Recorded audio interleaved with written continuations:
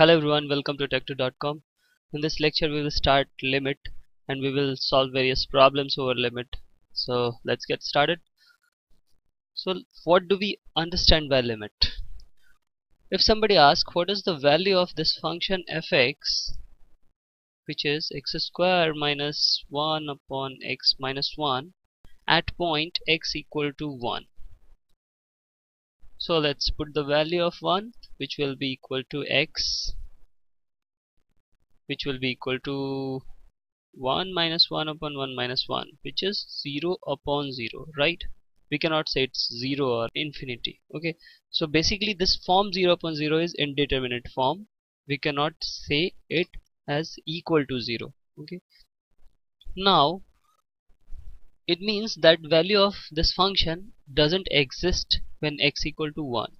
But what do we say when somebody asks what is the value of this function fx just neighborhood point of this x? For example, x equal to 1, it is not defined, but at x equal to 1.000 some 1, what will be the value, right?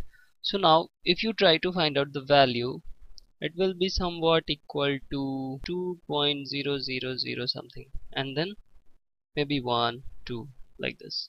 Okay, similarly if we say what is the value of this function fx at just a point which is just before x equal to 1, so 0.9999 like this, so it will again come out to be 1.9999 something like this.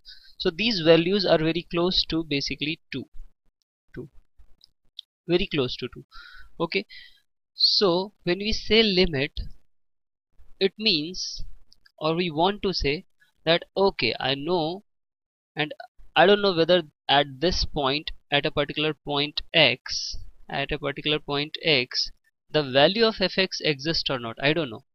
But what is the value of this around this point, neighborhood of this point? Okay, so that is the concept of limit. So we have two kind of this approach. First is from, we go from left hand side, which is LHL, left hand limit. Okay, and this is right hand limit. Okay, we approaches in two manners. So what do we do basically if somebody tells you that fx, find fx when limit x tends to some a?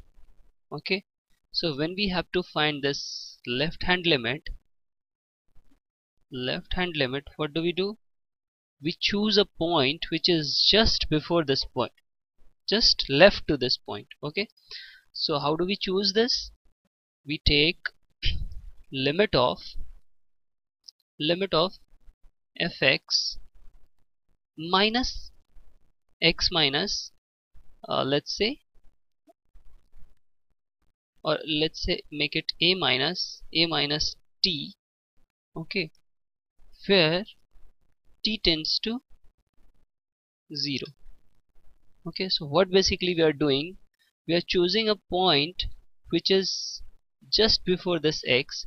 So let's say this is t, this difference is t, so we are doing x, which is x equal to, here the value is a, so we are doing a minus t. Okay, minus t, where t is very small. Okay, t is very small, it tends to 0. So this is basically what we are doing, we are approaching this point from left. Similarly in RHL, what do we do? Right hand limit. In right hand limit,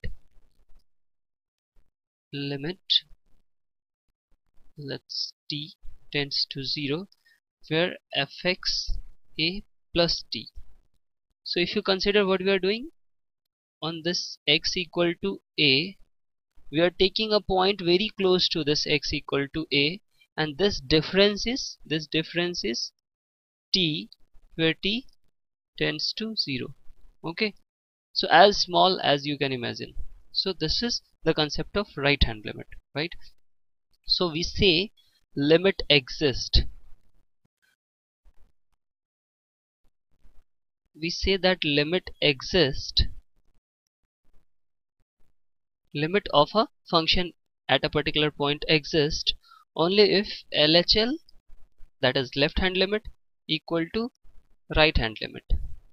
Okay, so and this will be equal to basically limit of the function. Okay, so limit of the function. Right, now I'll just discuss a small geometrical interpretation of this, what I mean when I say limit and all. So for example, let's say this is a function. Let's say uh, a function like this. At x equal to a, what is happening? The function comes like this, this, this.